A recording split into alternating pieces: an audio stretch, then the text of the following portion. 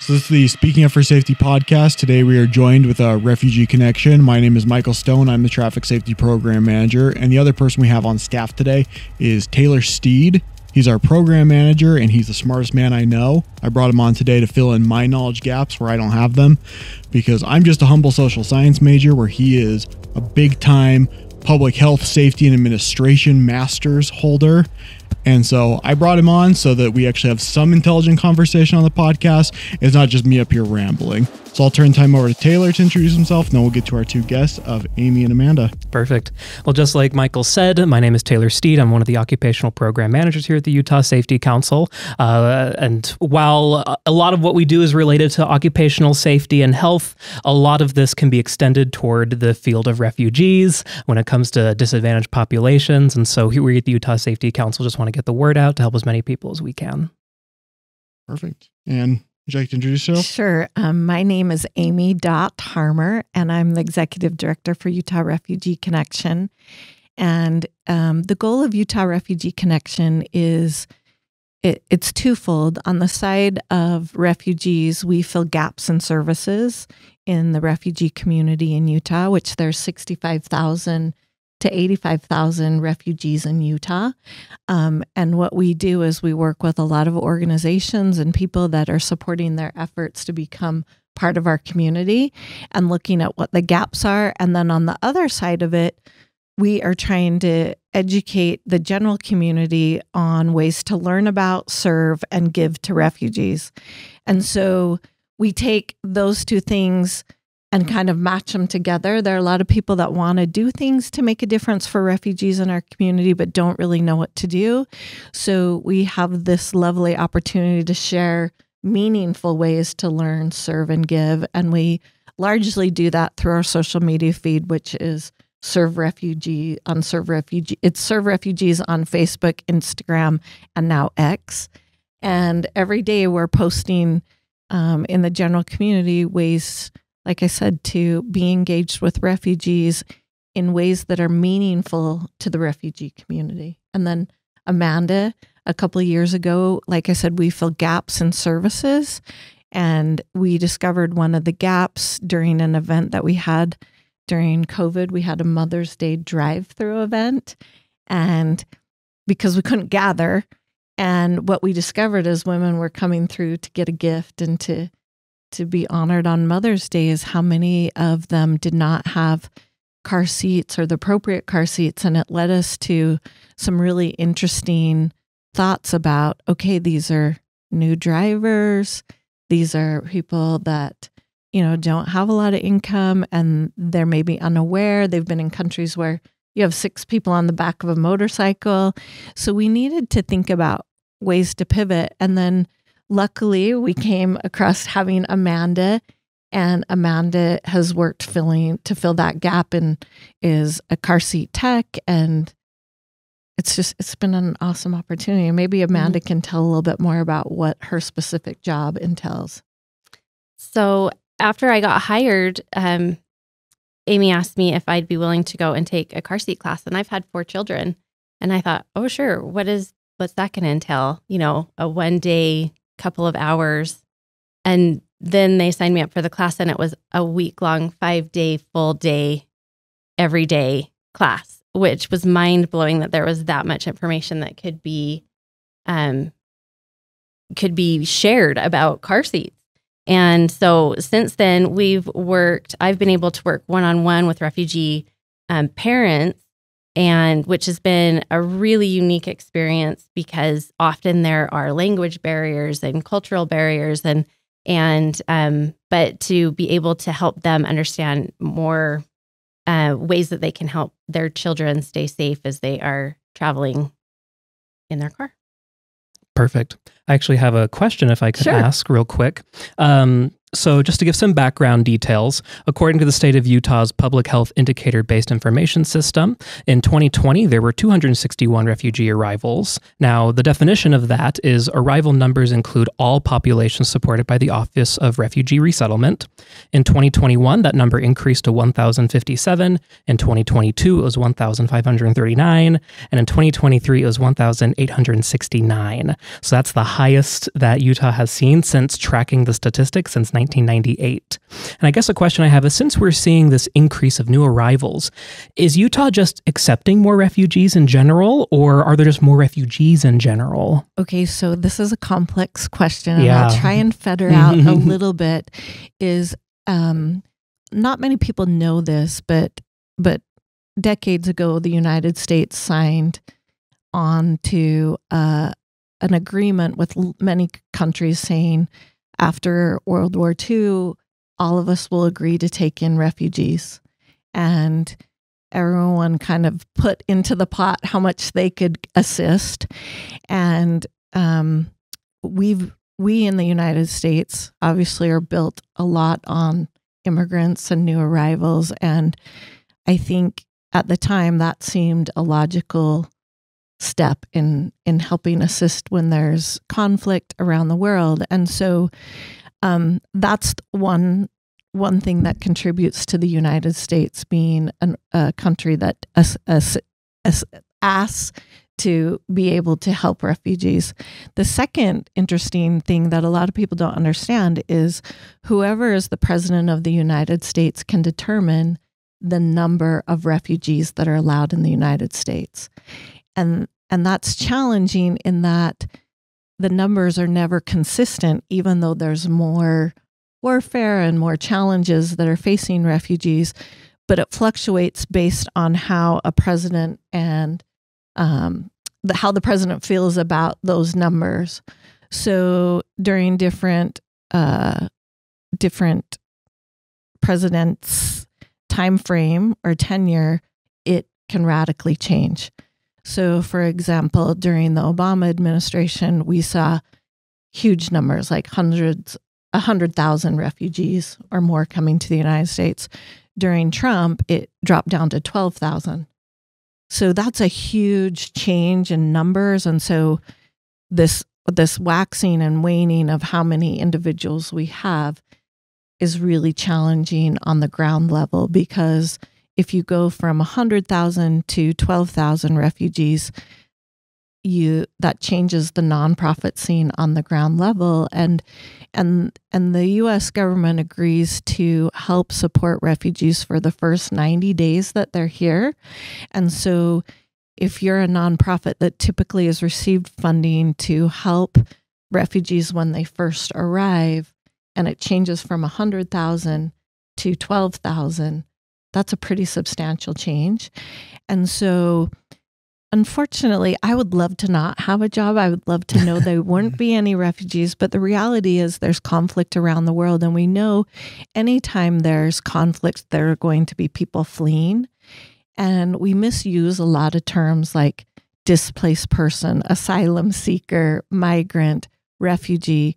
In order to actually be termed an official refugee, the United Nations High Commission of Refugees, there's certain checkpoints and background checks, and it's not easy to be given the title of refugee.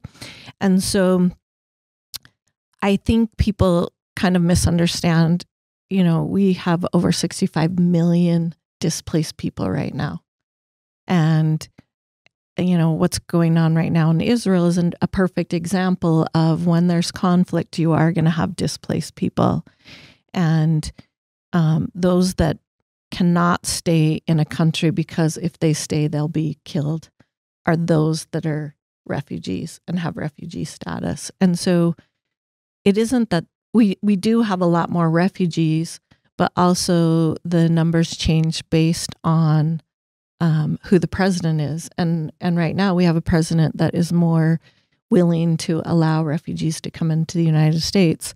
We also had a huge increase in Ukrainians and a huge increase in the Afghan population. And, some of those situations were part of our making. Afghanistan, when we pulled out, it put a lot of vulnerable people in a desperate situation. So, in the last few years, we've seen a substantial increase in those. But your question of why are we all of a sudden seeing more isn't because the numbers worldwide, yes, they have increased, but it's largely because of the president determining how many people are allowed in. And Utah is a very welcoming state. So, we do a lot to create a safe environment for refugees. So did I answer that question? No, you absolutely answered my question. No, thank you. Long. It's a little more complex than just, oh yeah, there's more people here. There's lots of things that contribute to that increase in numbers. Absolutely. I think that's something that I hope that our listeners really can understand, is that this is a very complex issue, that there's a lot that goes into this that a lot of people don't know about. I'm sure most people here probably didn't know that the president is the one who decides how many refugees get in. Did you know, Mike? I did not know. I didn't realize that it was kind of like by administration who will allow people in. And one thing you did mention as well is that the definition between a displaced person and refugee, like what's kind of the dividing barrier between the two? So displaced people are anyone that are fleeing their country of origin or their home, and they don't technically have any status as of yet. They just know they can't stay. And so in the media, we use this term refugee a lot of times when I think really what we mean is displaced person, and that displaced people can become migrants, they can become asylum seekers, they can become humanitarian parolees. But those that have refugee status are those that have gone through the whole process of having their background checked, checking their stories to make sure they're really fleeing, that there's no other option. If they stay, they'll be killed or very likely not survive. So that's maybe helpful. Yeah, very helpful. Yeah. And one other thing you'd mentioned is that like the United States government's willing to help people out for the first 90 days of them being here. Do your guys' services extend beyond those 90 days? Oh, this is another wild question. And Amanda and I see this every day. So typically in Utah, for many years, refugees were able to receive services of case management for 2 years, which is amazing. If you're a single mom, don't speak the language, and you move to a new country and you have a whole new culture, 2 years is really nice to get on your feet. Because of some of these changes with, the fluctuating numbers with the president determining how many refugees, case management has really dropped to more of a year and sometimes just 6 months. And Utah is unique in that we've had a lot of support to help this. And I really believe the more support we give refugees initially, the better they're able to start contributing and become a vibrant part of our community.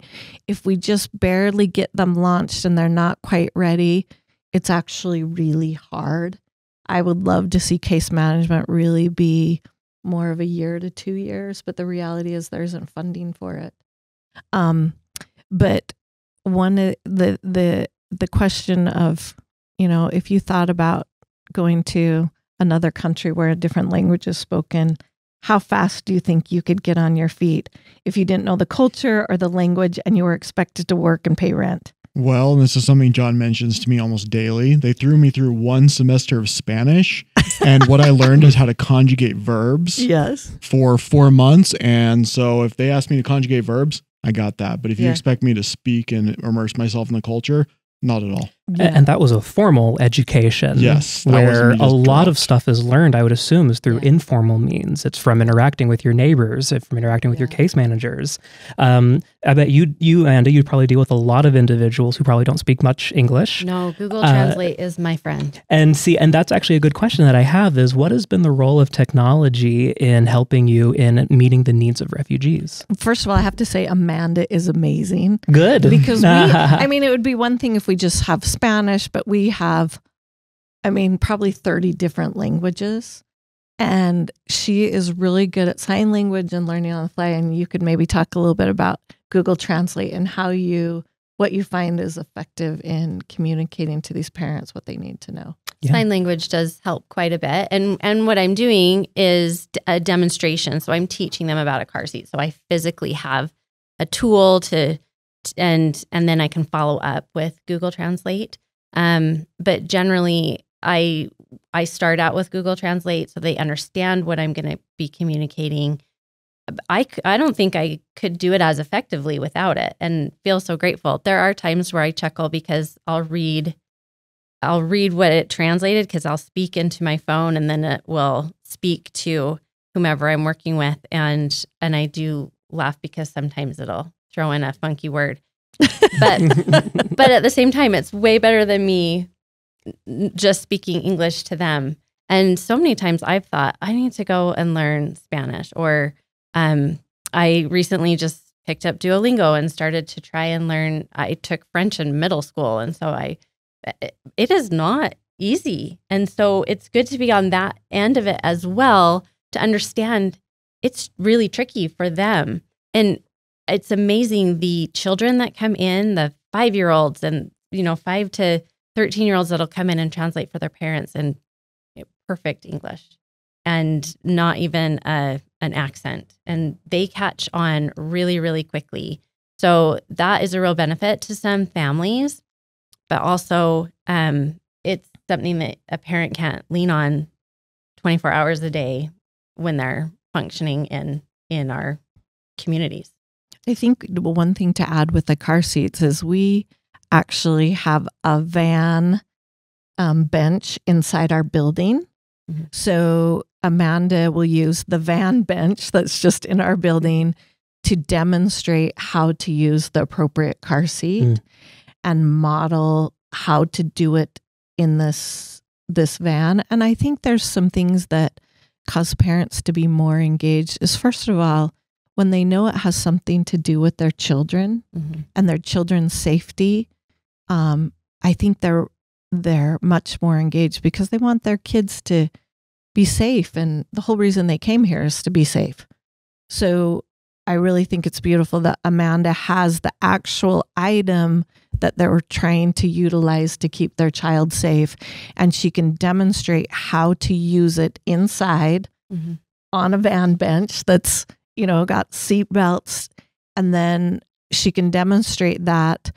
And then I can let them practice. And then they can practice. And then she can observe them putting it in their own car.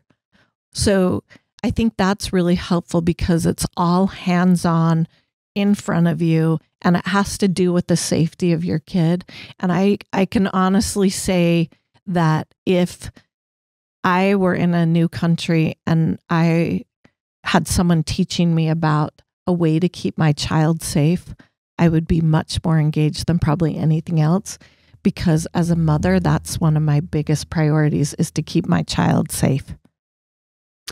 Do you ever encounter situations where there may be some refugees who don't understand the reason as to why this is required or might be hesitant toward it? Do you experience anything like that? Generally, the refugees that we see do have some understanding, usually through a caseworker, some type of education that, or just even being told, you need this. But that's where our drive-through event is really key, because it's not a one and done situation. Nobody ever, does it right. Usually the first time. It takes practice. And so catching those mistakes and re-educating is also really key, as far as, I'm sure many things, not just the car seats, but as far as our program, it's been really helpful. So one thing I want to add, like if you look at many pictures from Africa to, many places, whatever way you can find transportation, you use. And so, you'll see a mom and a dad and a kid and a baby on the mom's back riding a motorcycle. That's the reality is, they haven't thought a lot about that. And so the cultural difference here too is that we're a lot more mindful of those things because we've had privilege to have cars that are big enough for our families, and we've had the things that we need. And, you know, one of the reasons car seats became such a challenge is, number one, we want those kids to be safe. But number two, a car seat is expensive. And if for these families, if you're choosing between food and a car seat, you're going to choose food. And the other thing is you're like, well, we've been doing transporting our families this way forever in our country, so why do we need to do it here? But then it takes getting maybe a ticket, and a ticket is expensive. And if that money takes away from paying rent or buying the food that you need, it can be a domino effect of, okay, now things are spilling over. And, you know, these are frequently new drivers. And so we hear of an accident probably once a month, and some of them are minor fender benders, but then a lot of times they're more significant. You know, you add snow, especially to cultures that have never had snow. You think about these kids riding unrestrained, or even the parents, and it isn't that they want to elude the law. It's just that they don't have an understanding, and sometimes the cost is prohibitive for them. So I think it isn't just they want to break the law. It's just that this is a new concept. So making sure, like, I think when you came to our Mother's Day event, Michael, you probably realized that it's really important to treat them with dignity and not conclude that you're not a smart parent because you can't do this. It's more because maybe they don't have an understanding or don't realize how important it is. The other thing that's super challenging is they can't afford a full-size van when you've got a lot of kids. And so car seats make it so you can't fit as many people. So it isn't just so much they want to elude police. You know, there's so many more things that are challenging for them, but it's like the more information you have, you do better. And so little by little, what we're trying to do is increase the amount of information and understanding they have so they do better. Mm-hmm. Yeah, certainly. Like you were touching on earlier, like none of these parents don't want their kids to be safe. They genuinely want that. Like they fled their country because they want their kids to be safe. So like they have a very high level of caring. It's just lack of knowledge and resources, all that it came down to. Because like I saw a 3-year-old still in an infant carrier. Yeah. And they're like, we didn't know when it was time to switch. They're like, we have one in the trunk. We can go grab it and switch it out. I'm like, let's do that then. Yeah. And I think it is really important that everyone that we serve, you know, on our staff, we really believe that we want every individual to be seen, safe, and supported. And when you acknowledge a person as an individual that has value and purpose in our community, that goes a long way. But then ultimately, the idea is that we cherish these people because of what they can bring to our community. But I loved that, you know, it wasn't, oh, you're doing this wrong and you're so bad when you drive through, but like, hey, let's help you and let's give you the resources that you need so you can be successful and you can keep these family members safe. So we appreciate that. And I think sometimes some cultural sensitivity is really important. Law enforcement plays a critical role too in helping refugees. You know, their background typically has been anyone in uniform is dangerous. They've been killed, set on fire, raped by men in uniform. And so they're terrified of the possibility of law enforcement engaging because they're like, this is what they've done in my own country, so can I trust them? And so we also have really tried really hard to engage law enforcement in positive ways. So the first experience they have with law enforcement is a positive one, like helping them put in a car seat, giving out creamies at World Refugee Day. And, you know, instead of coming quickly to judgment that these parents don't care about their children if they're not using a car seat, it's that they maybe lack understanding of what's required here. Because really, the reason they left their country is to keep their families safe. And so sometimes just having an awareness of those things is really important. If I could add a little bit, shifting gears a tiny bit more toward the health side of refugees. In the field of public health, we have what are called the social determinants of health, where those are the conditions in which people born, grow, work, live, and involves the wider set of forces and systems that shape our conditions of daily life.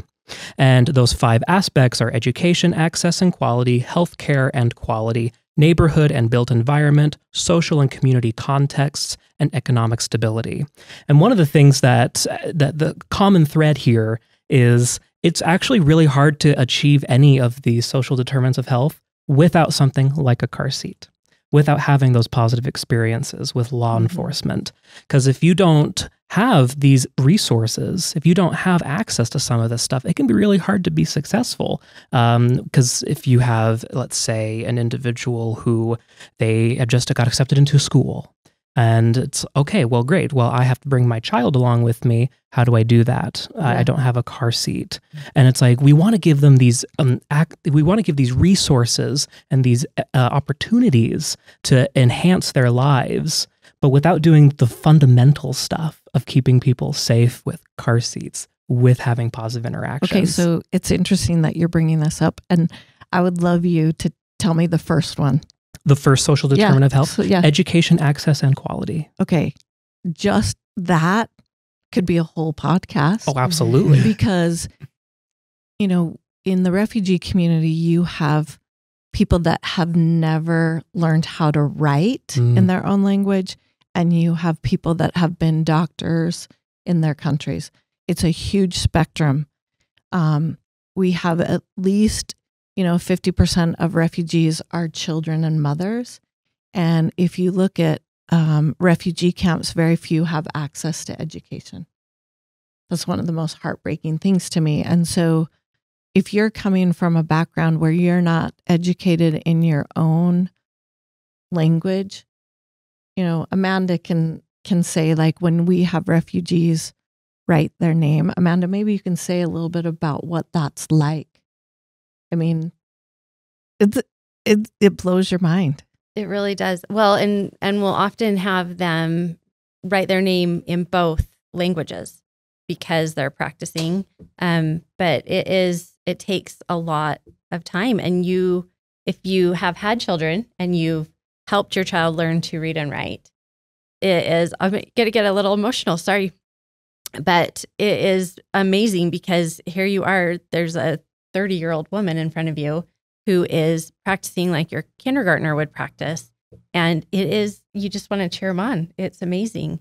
But yeah, and the number of times I've had a husband and wife come, and whether through Google Translate or just in general, she actually has more education than he does. So she will interpret for him or read it through Google Translate for the husband. And that's situational because the woman maybe was at home with a parent who valued that education and helped her to learn, but then he was out working and missed out on that aspect as well. So there are a lot of... So that the educational component, like you take it for granted, but it's also really amazing, some of the stories. Like there was a Somali girl who was really excited to know that when she came to the United States, she was going to be able to go to school. And when she got here, the paperwork had taken so long, and by the time she got here, she was no longer high school aged. And when refugees get here, they're expected to work right away. Well, guess where her first job was? At the University of Utah, helping clean. And every day she saw people that were living her dream of being educated. And it bothered her so much, she decided to do something about it and started going to English classes, eventually got accepted to the U and on scholarship, and was actually the commencement speaker a couple of years ago and is now in medical school. And, when you think about refugees,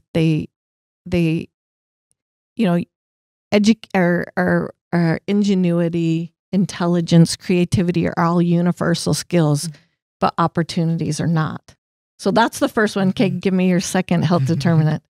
It would be healthcare and quality. Oh, so this is another really interesting one, like where, you'll have some refugees that have had access to education or not education, to medical care, but you have some that have never had any kind of engagement with a medical practitioner in any way. So if you just take going to the optometrist for the first time and you've never seen a medical environment or been there, and someone puts those little goggles on you to figure out your vision, how foreign that is. And so, refugee camps frequently, they haven't had access to a lot of medical care. I have one dear refugee friend who, and Amanda knows her, that was actually born so early they threw her in the garbage because they didn't think there was a way to save her. And fortunately, a medical care person that had some skills heard about this baby and actually took her out of the garbage can and saved her and nursed her into health. Her mom died in childbirth, but I remember hearing her speak as a 13-year-old saying, I was reborn twice, once when I was taken out of a garbage can, and then when I got to the U.S. And now she's at the U of U on scholarship with one of the jazz scholarships. So okay, so these determinants of health, you're seeing how disadvantaged some of these people come. Okay, what's your next one? Neighborhood and built environment. Okay, this is something I actually think refugees are really good at. Yeah. And we see it at events. They really believe the village mentality. And maybe you can talk about they come to an event and everyone's supposed to help with the kids. Yeah. It's a group effort. And they also, it is immediate community. One of the beautiful things that we actually get to see is how the community even extends, because one of the things that we do is refugees can earn resources by going to English classes and other types of classes. And so they will then go to classes with women from other cultures. So you've got Afghan women with Hispanic, South American women, maybe Ukrainian, it doesn't even matter. Yeah. And then they come into our share house and we see them know each other. And their kids know each other. And they're talking. And they're speaking. And they don't speak all the same language other than English. So they have to practice English. But my favorite, I have it on video, is this 80-year-old lady that was going to English classes. And she was so proud that she could count to 10. And sometimes I love watching that video to see oh man, she's so excited about learning. And we try really hard, even though I speak Spanish when they come in, we try really hard to make them try and communicate in English, because you've got to have a way to communicate with the public when you're in that environment. But a lot of these refugees come from very tribal backgrounds. There's some tribes where they take out their 2 front teeth and that's how you know what tribe they're from, or they have pin pricks across their forehead for different tribes, so they know each other, and you start to learn, which communities are which based on that. Some women have certain fragrances. It's really interesting, the things that pull them together, and you start to learn some of their cultural characteristics, and they actually are really good at building community. And I think one of our challenges in Utah is we're really good in pulling people into our things, inviting them to our stuff. But my favorite is to go to their stuff, like baby showers and their church, or the ways that they gather, because they're really beautiful. And we don't have the corner on the best way to gather, but that's at least one social, the health determinant that they do fairly well in. But we need to make sure they feel a sense of community here. Perfect. And that is perfect because you also answered the social and community context as to why that's important. Having that shared feeling of we're in this together. We're finally in a place now where we are not being persecuted, where we can finally pursue these opportunities that have been taken from them. Yeah. And I think that helping any individual is going to excel who feels safe, seen, and supported. Correct. So whether it's a teenage 16-year-old or it's Michael or it's Taylor, if you know someone sees you, you know someone is supportive of you, you're safe, you ultimately start to feel cherished, and then you feel like you have something to give back. And I think that's what largely our goal is, not only with refugees, but with donors that come in to offer things to refugees. We want them to know, where is this going?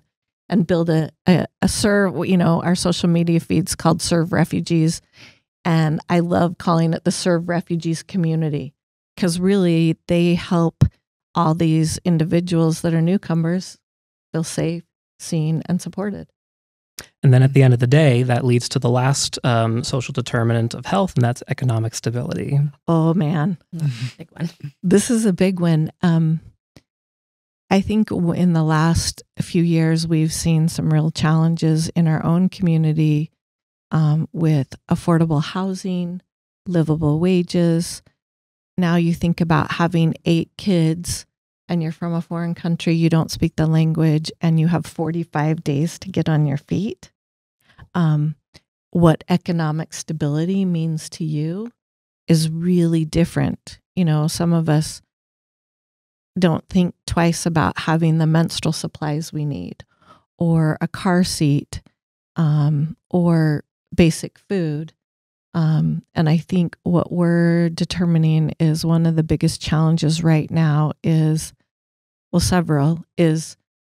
people that are employers that are refugee friendly and can help refugees progress in an employee environment that also are patient with the language. Cache Valley is doing a really good job with refugees and employing them, because they have so many industries in Cache Valley where language is not a major issue, like manufacturing facilities. But if you can't have a livable wage and you don't have support after, 45 days or 90 days or a year, it's going to be pretty hard. So economic stability is really challenging. Affordable housing. We used to see refugees mostly in South Salt Lake because there was affordable housing. But what we're seeing is that is having to grow, and there really aren't a lot of options for affordable housing. And that's very challenging. So, there's hopes that there might become landlords that are refugee sensitive and can help refugees learn how to do some of the things that are associated. If you've lived in a tent in a refugee camp and all of a sudden you have a home with a lawn, it's like, I don't know how to do this. Or, just even understanding where garbage goes and taking it out to the curb. Or you've maybe never used a microwave or a computer. Those are really challenging things. So economic stability is really a challenge for refugees. That's why the car seats and some of the things that we do. One of the gaps that we determined several years ago was women didn't have the menstrual supplies that they needed. And there's now a term called period poverty, and there's a policy group that helped Utahns become more aware of the challenge of not having those things. And maybe, Amanda, you can tell a little bit more about what we've been doing to help refugee women with period poverty. So most of what we do at Utah Refugee Connection is it's community donation based. So when this need was recognized, Amy turned to the community, and our community is amazing. If you put up the flag and tell them that there's a need, that people really rally. And so we started collecting menstrual supplies, and then women could come in and get those supplies each week, which would often be for that woman and her daughters. And now, because of the different policies that have been, we've been made aware. Awareness is really the key, right? So now teenagers are able to get those supplies through their high schools generally, and it's becoming a little bit easier. So we went from seeing a huge need. We would have, I don't know, 50 to 100 women each day come through, not each day of the week, but we're open on Thursdays to have refugees come in. But we'd have so many women coming specifically just for menstrual supplies.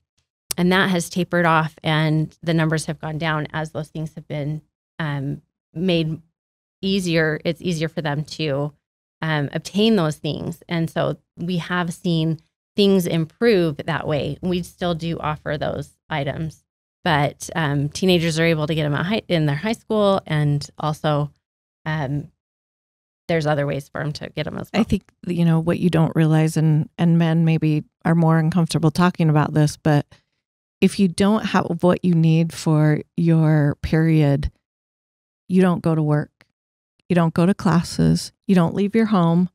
And so it puts you farther behind. And also in some of these cultures, there's some real stigma surrounding menstruation. And so they're uncomfortable asking for it. So we have a big wall that has all the different things, and it's out in the open, and it's opened up conversation, and it's helped these women feel more comfortable talking about their bodies and about those natural things that are just part of life. We have toilet paper in bathrooms, and I even saw in your bathroom here now, you have, tampons and pads just for that, instance for where a woman doesn't have what they need. But, obviously there's so many different challenges that refugees face here. And, the safety component is critical. We've had individuals that don't know that you can call 911 here. And, I remember one of the first families that I met, I was asking the mom what she loves the most about the United States. And it was in some of my first days of the job. I've been doing this about 10 years. The daughter was translating for me, and the mom said, "I love that I can have my babies in a place where they can save them." Meaning, I'm grateful I can go to a hospital and I can have care for my children and have an opportunity to birth a child and not worry as much about my health and their health. And that was really an eye-opening thought. And another thing she said is, I'm grateful to be in a place where I don't have to run from the enemy. I mean, how many times were we worried about running from an enemy, So, some of the things that you learn as you engage with this population is that we take a lot for granted. Yeah, certainly so. And one thing that I thought was really cool, because I actually did get the opportunity to go out and tour your guys' share house, is just everywhere you turn, there's like resources or some way they could better themselves or like provide sort of the gaps that like you mentioned earlier. And for me, that was just a really cool experience, because I know it goes obviously beyond car seats. That's just what I know about and the menstruation things. You explained that when we were there, but like, what other resources do you guys provide? Oh, it's funny. Someone, occasionally we get bikes, but we don't ever want to give a bike without a helmet because they might not even know that what a helmet is and use it. And then, we could give them a bike, but the reality is they're never going to go buy a helmet or very rarely, or making sure they have a lock for their bike. Or, people will say, "Oh, can we donate a bike? It's not in great condition." I'm like, "No, don't give it to us. If the tires don't work, they're not going to be able to go take it for a tune-up." There's a lot of things. So, there's so many things that we're trying to do to help them feel more comfortable here. And like I said, feel safe, seen, and supported.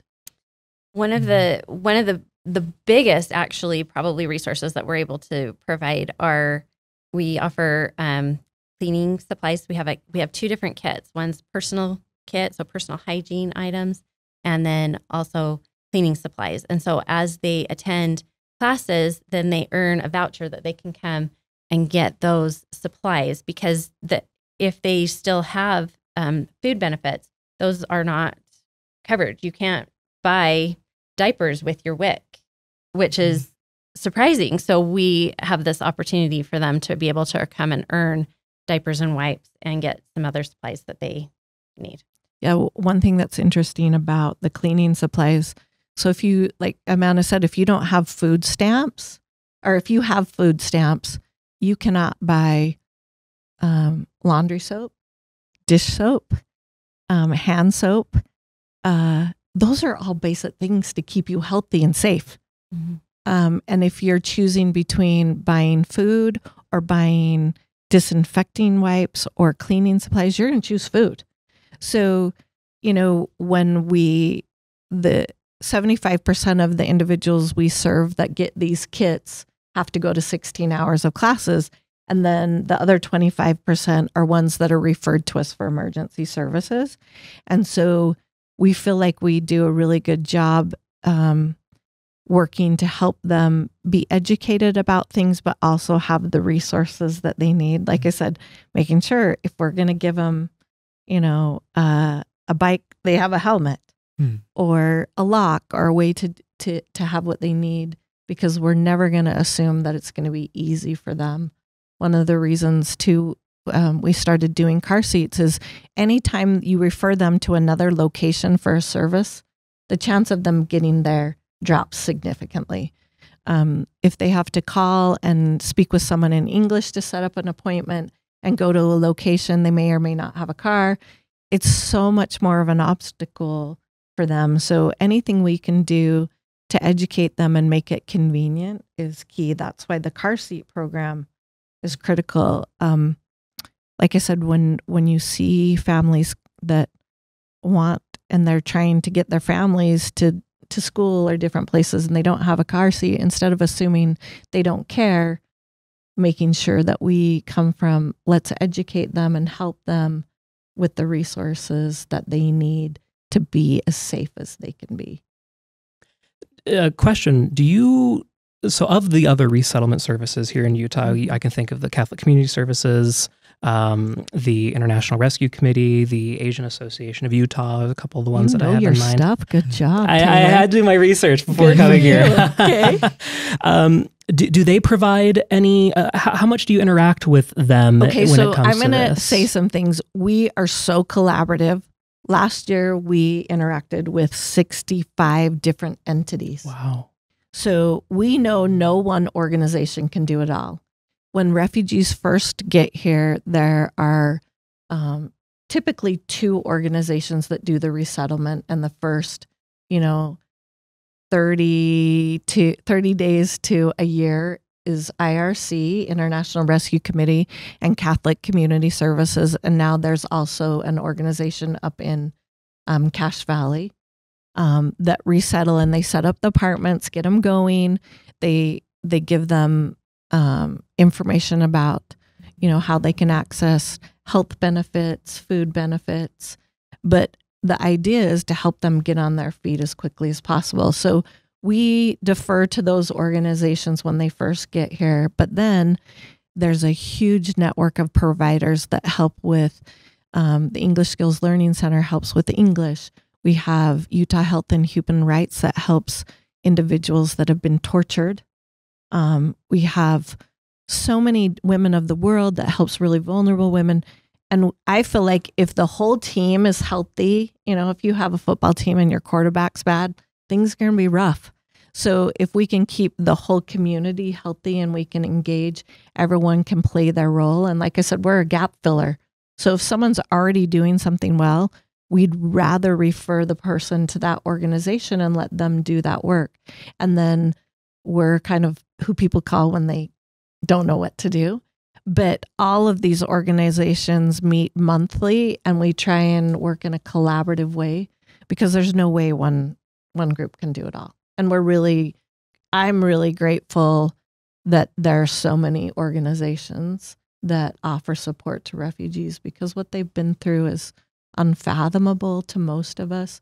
And I would hope if I were in a similar situation that those where I went would offer the kind of support and help that I would need. Yeah. Yeah, as a matter of fact, I met you guys at a highway safety office. You guys really do reach out for any sort of connections you can make in order to best serve the refugee communities. Because I remember sitting on that table and it just kind of being like, I'm just the lone Utah Safety Council guy in a room of highway safety office people. Then you guys are like, well, I'm more interested in what he has to talk about. And I'm like, that's surprising. That's the first I've ever been acknowledged at these meetings. Yeah. And then we got immediately on board talking about car seats and how we could best support you guys in the refugee communities. And so basically what I'm segueing into is, if there's any listeners that we have, what kind of supplies would most benefit the refugee communities they could possibly donate? So, there are so many ways to get involved, and our goal is to always help people learn about, serve, and give in meaningful ways. A lot of people have an idea of what they think refugees need, but the reality is there are very specific needs that do need to be met. Furniture is frequently needed by Catholic Community Services and IRC. We don't take furniture. We do need employers that are have employment opportunities that could benefit those that are second language speakers and that are sensitive to how much they could help a refugee just better their life. There's a true need for landlords too that may be willing to offer some assistance with not free rent, but maybe rent that's not market value for a certain amount of time to help these individuals. At our share house, we collect a very specific cleaning kit and hygiene kit, and you can find more about those on serverefugees.org. And then our social media feeds, we post something almost every day, not just for us, but like if someone's interested in foster care for refugee teens, there's about 100 teens that came from refugee backgrounds that need foster care. They didn't come with parents. Can you imagine coming as a 14-year-old from another country without parents who might have been killed in warfare? Then, we get lots of different requests. Like there's a South Sudanese community that's really tall, and the boys get asked all the time if they play basketball. And some of them played a little bit. They're like, we need some coaches. So we helped them find coaches. And then they're like, well, we need some help with finding a place to practice. So we helped them find a practice place. And then they started to be really good and wanted uniforms. So, you can never discount your skill. I had a magician once call me and I'm like, I don't know if we're ever going to need a magician. But then like a week later, someone said, hey, we're at our community center, we have a lot of refugee parents and we want to do something fun with the kids.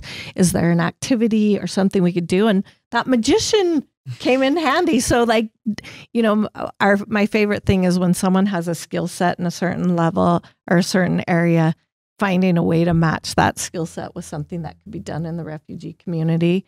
But, going to our website, serverefugees.org, is super helpful. Following us on social media on Serve Refugees on Facebook, Instagram, and Twitter.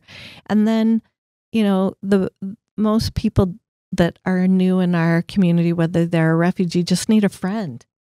So watching out for someone that's new and just acknowledging what they might be able to offer in your life, and then helping those in our community feel safe, seen, and supported. And then we discover ways to include them, and then they become kind of a cherished part of our community. So that's my advice. Amanda, do you have anything to add to that? No, you always say it the best. We call it share house magic because the example about the magician, things just always line up. Whether the cart or the horse show up first, there's a way that it can be utilized to really help somewhere in the greater community. Yeah. And like I said, when we discovered this need for car seats, we knew there were other organizations that maybe could help with either education or providing the car seats, because all of a sudden we went from 100 car seats to last year 250 car seats, and we'll probably be up to 400 car seats. And people donate car seats off our registry, but 400 car seats off our registry is a hard ask. Mm-hmm. So when there are other organizations that can help us that are in the same arena, like the Safety Council, helping provide safety for the general community, we align in that area. So let's work together collaboratively to make that happen.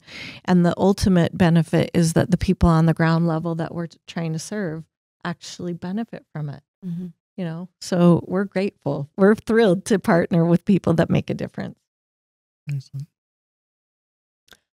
I guess one of my last few questions that I have, or just last question, would be, how could, let's say you're just talking to just a general individual who doesn't know much about any of this. You mentioned go to the website, learn. Would you recommend people come and volunteer? So we have a really cool thing that we do. We have refugee cultural nights that are held quarterly, and we collaborate with Granite School District because 70% of the refugees are educated in Granite School District.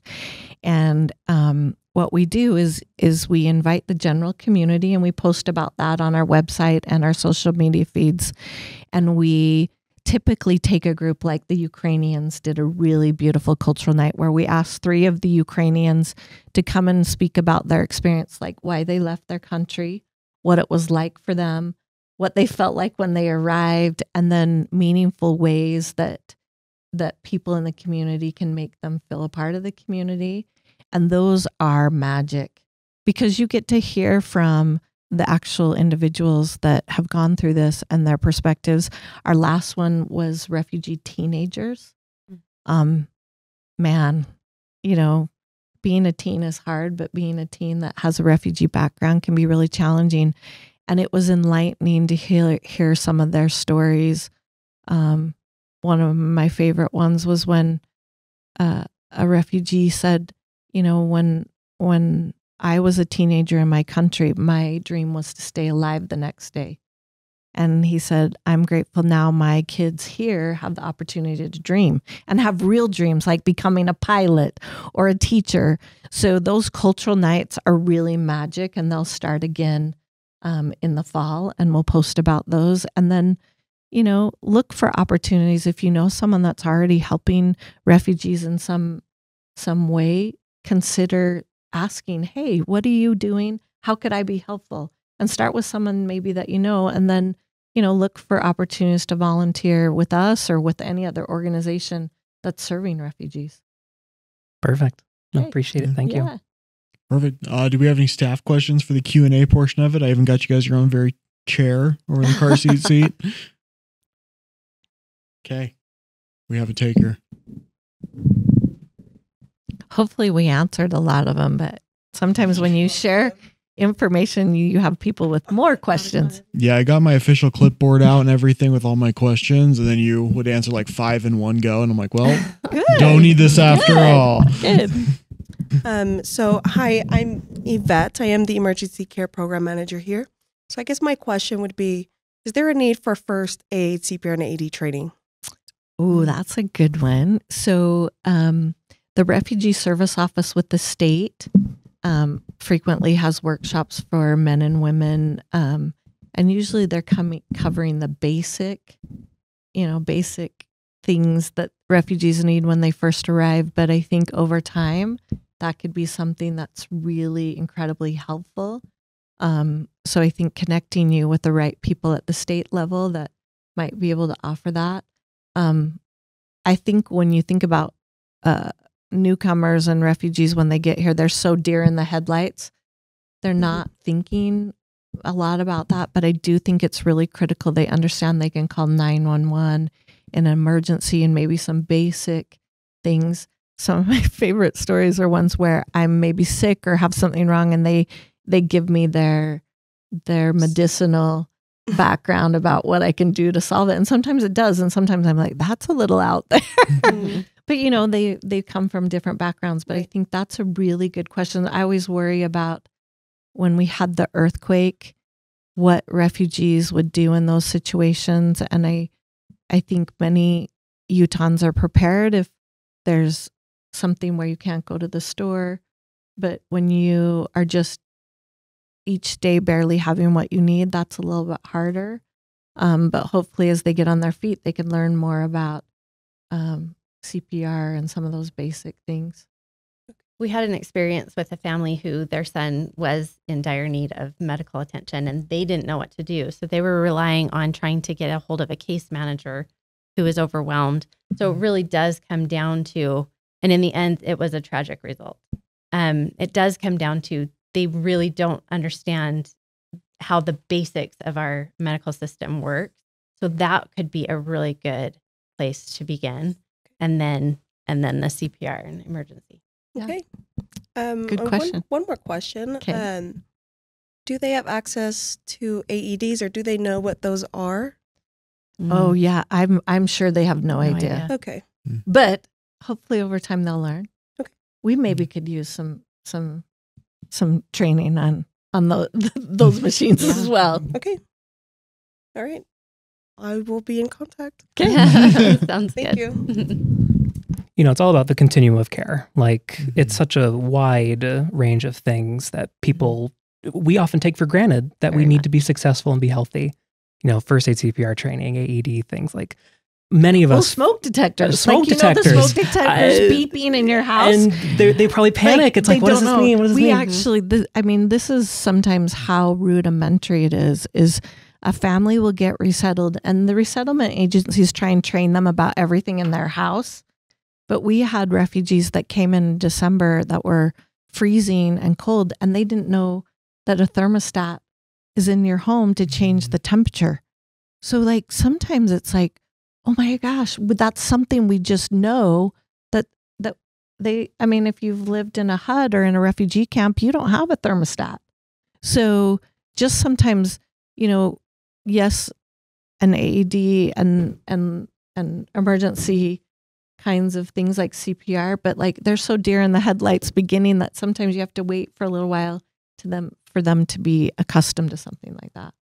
Yeah, it's like you mentioned, all like the knowledge gaps that like we think that they are lacking because they're just so like second nature to us growing up in a community like this. Like you said, the thermostat, for example, like for us, we've always had those. And someone just being thrust into this full situation, now you have to figure out 1,000 different things plus that. Well, and they get overwhelmed. Like there's only so much your brain can take. Like I love it when my kids are like, give me your phone. You don't know how to do this. Just give me your phone. And they'll show me and they make it like I'm I don't know anything. And I'm like, listen, I didn't grow up having all this technology at my fingertips, and refugees are much the same. If you haven't had some of those things, you just don't know. So as we help them along and have patience with where they're at, and we increase their ability to understand and enlighten them with different ways to be safe in your community, it's super helpful. Yeah. Do we have any other audience questions from staff for Q&A? I have a question for you guys. Oh, okay. Sure. My question is, did you learn anything new? I would say yes, but not exactly in the way that you might expect. So for me, since I've been familiar with a lot of this stuff already before, a lot of this has been pretty second nature to me. But something that I'm learning more and more, and I think that this is indicative, is how much more care and how much more attention is being put into helping refugees. Yeah. That's something that I think I didn't quite understand the scope, at least here in Utah, when it comes to the amount of organizations, the amount of people that go in to try and help these people. I think that's something that's been very new to me, is to learn that, these services, these individuals, these people who care, they are out there. You just got to look a little bit. Yeah. And whenever I have the opportunity to share, I always try and voice some of the thoughts of refugees and my friends, because they so seldom have a voice. And so as we share information, I'm always very cognizant about my role in giving voice to them when frequently they don't have a voice, and also educating people. So as you interact with others and there's misconceptions about refugees, you better understand. Like now when they get here, they're expected to work. The difference between a migrant and a refugee or a displaced person, and then you become a better advocate in helping them fill this safe, seen, and supported. And, you know, trying to help curb some of the misunderstandings that there are and stereotypes about refugees is really critical. So I always feel like even though coming to speak on a podcast is a little intimidating, it's also a beautiful opportunity to give a voice to those that rarely have a voice. So we're appreciative of your time, and we're so appreciative of the help with car seats, because it'll make a huge difference for those families. For sure. And I look forward to working with you guys next year as well, the next Mother's Day event and everything. So we're here to help. And thank you for stopping by and for everything you do. We appreciate it. Yep. And Brandon, our podcast tech over here, says I suck at outros. So if you wouldn't mind attempting an outro for me. An outro. My outro would be, as you engage with different individuals in the community, that you have a great opportunity to make a difference, whether you're acting as someone on the safety council or just as a good human. There's a beautiful quote that I love that says, if you've had success in your life, you've also had luck. And if you have luck, you owe a debt not only to your gods, you owe a debt to the unlucky. And there are a lot of unlucky people in our community. Refugees are some of them, simply because of where they were born. So if you've had success, you have to realize you've had luck. And like I said, with luck comes obligation, and you owe a debt to the unlucky. So how'd I do on that? Beautifully said. Okay. And that's what we'll wrap it up. Thank you so much.